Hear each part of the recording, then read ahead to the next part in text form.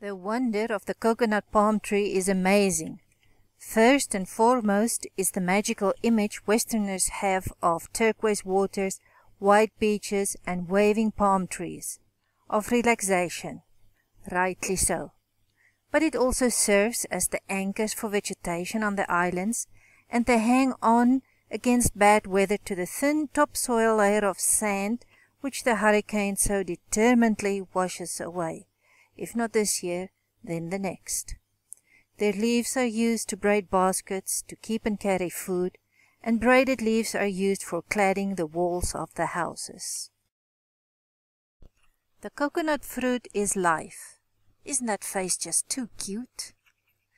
But how to get one? Our hosts over the years just ran up the tree and picked a few. Out in the field they conveniently use stairs. And how to open it?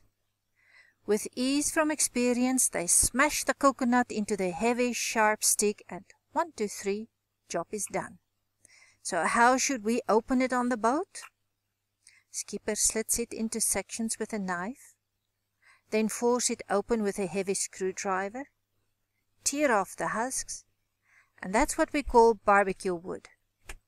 Yes, the husks are used for cooking. Equally well known is the liquid of the coconut. The milky substance is originally kind of sparkling, but when the nut gets older and forms more solid food inside, the frizz is lost and a delicious milk remains to quench the thirst in a very nutritious way. Young fruit has soft and thin flesh which is normally scooped out to eat. Mature nuts have solid and hard flesh which takes a little harder work to get it out. Eating is excellent, and dried grated coconut a well-known product on shelves the world over.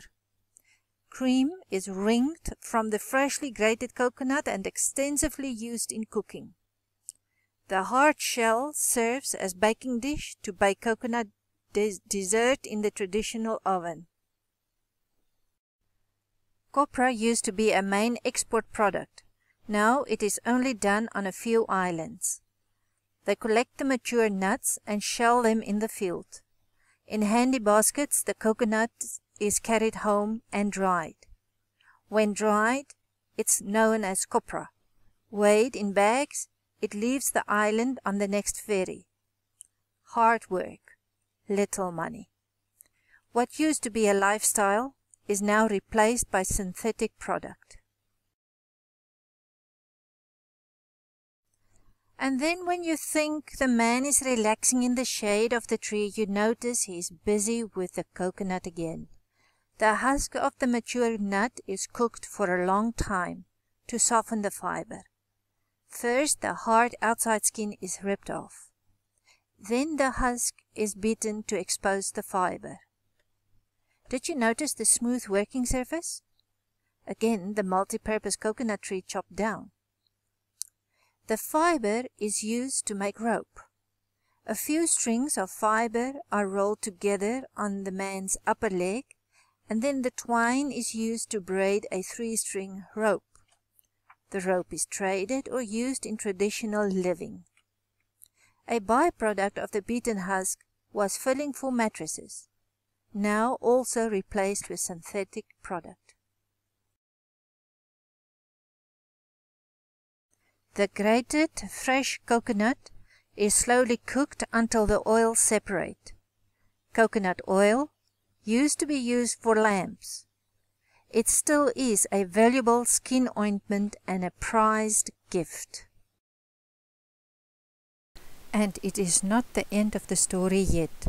The hardy coconut also travels, either as food and drink for humans, or as explorers and settlers of new beaches, building bridges and starting a new circle of life. Just another coconut tree? A tree in beer production. They make cuts in a new leaf which let the milk run.